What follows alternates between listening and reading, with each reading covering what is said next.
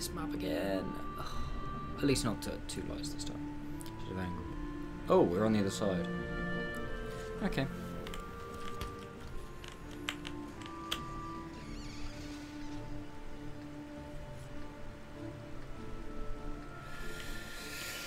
Right, where do we go? Quite honestly, I think we come down here. The amount of times that I go mid, and it's like this... Mid has more potential, and it has the better shots, you know, because you shoot the heavies as they cross, if anything sits around here, whatever. But my trouble when I go mid is if, like, their top tier platoon pushes in, and they've got something up here, I get stuck. I get stuck in mid so often.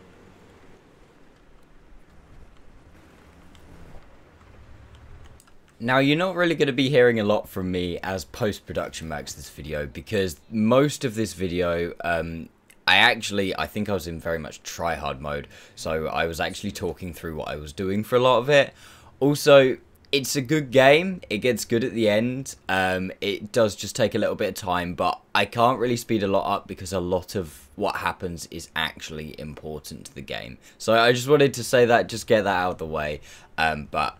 yeah, we're just gonna let the video run, or go through, we'll let Live Max explain everything. So the heavy platoon is south. Foshby is south. TVP is spotted. PTA is north.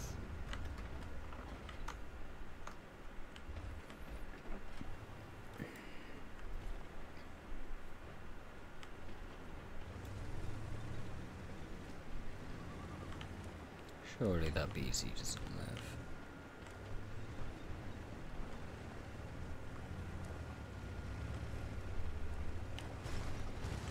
Oh shit. Oh.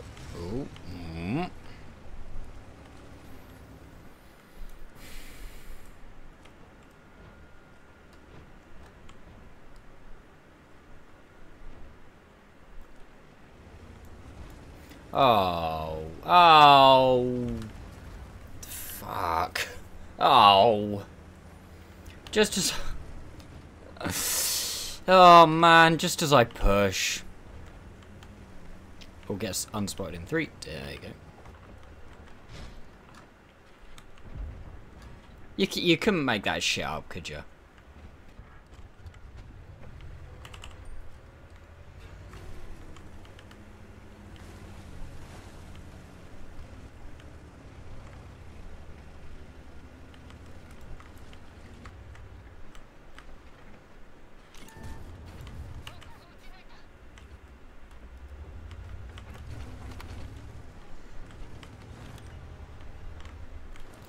I just don't want to push 244s because of that. Take spike 9.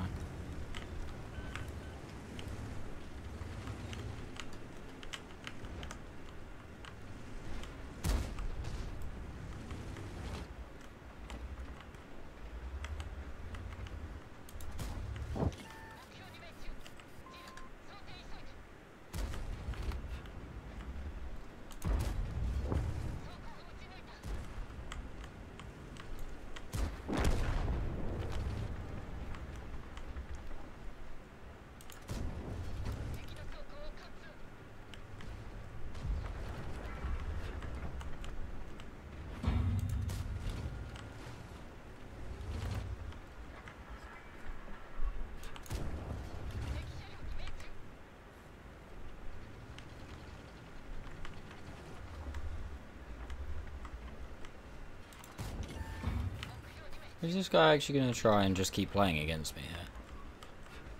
I was going to say...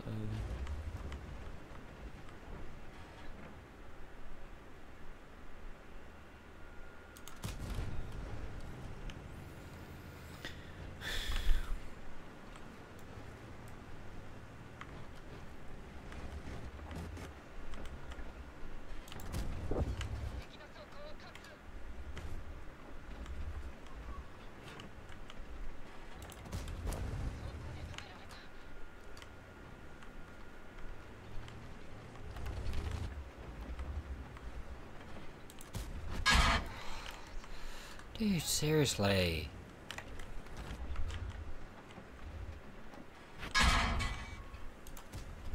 Dude, how?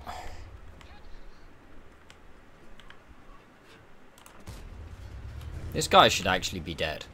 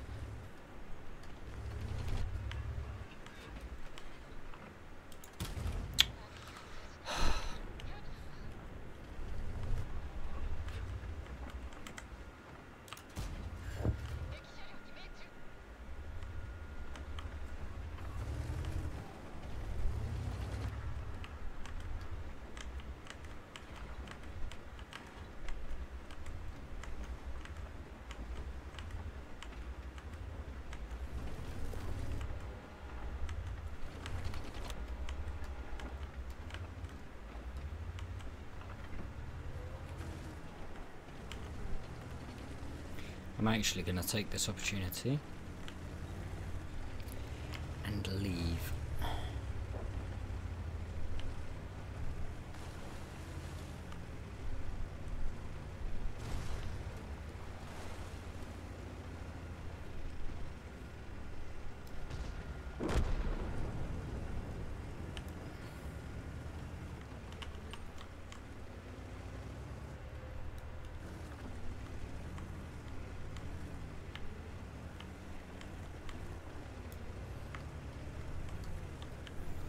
I think that was probably the best time to do it.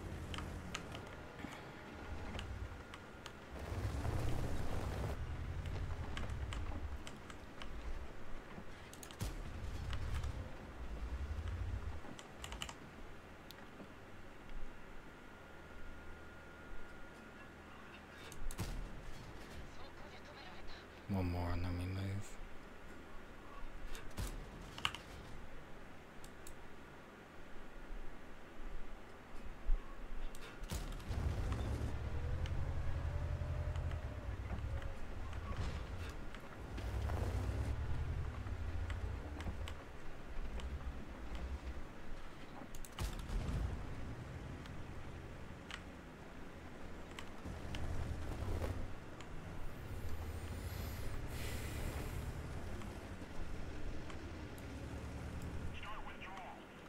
Mm-hmm.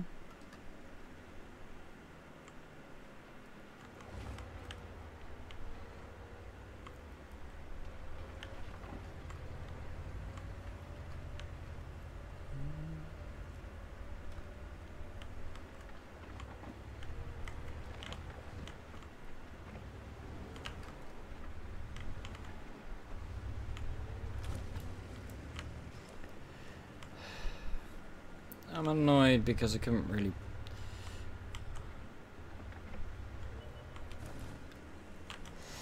I couldn't do a huge amount. I mean, RNG definitely fucked me though in terms of hitting the what's it called?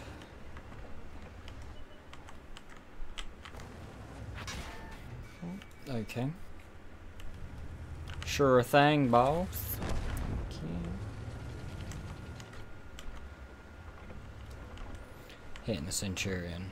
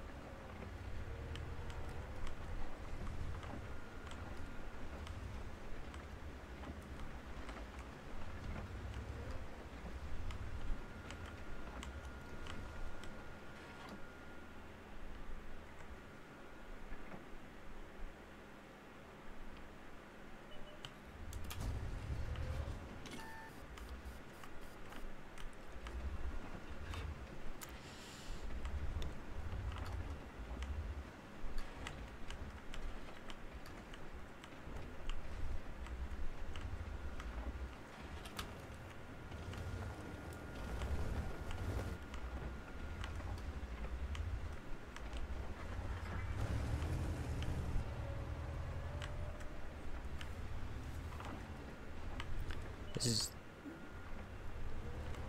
definitely another one of those maps that I feel like wait. Fuck off, man.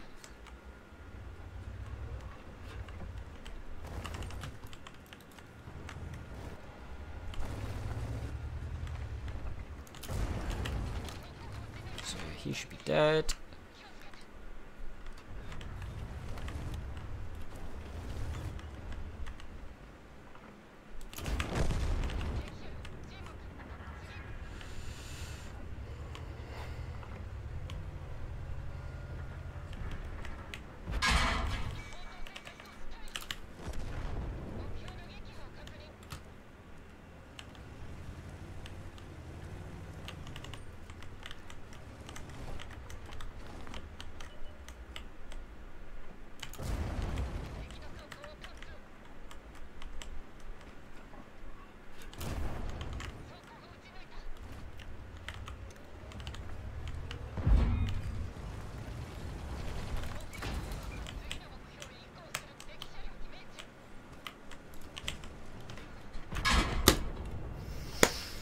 Balls! I tried. I didn't even have an R on the mark. Might have it. I don't think I had anything blind though, did I? Apparently I did. Oh, the E5! Yes. Yeah.